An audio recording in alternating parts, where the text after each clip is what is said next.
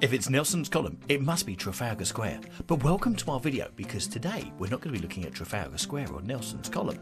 No, we're going to go to the base of Nelson's Column and look at the 4 lions on their plinths.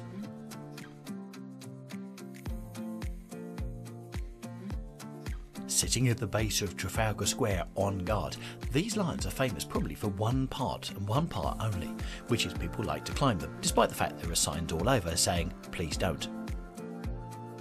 The 4 individual lions do not have their own names, but they're collectively known as the Landseer lions, which is after the man who sculpted them.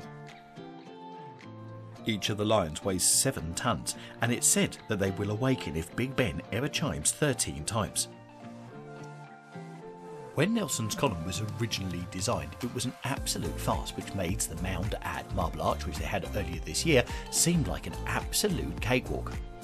By the time they'd actually built Nelson's Column, they only had £6,000 left, and they knew they wanted to put lions at the base.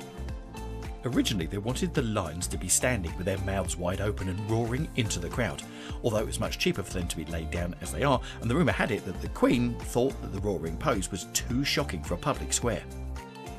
Each of the 4 lions are pretty much identical, apart from slight differences in their mane and head, not that I've ever really noticed. This video was a request, and if you've got one, you know where to contact us on the socials.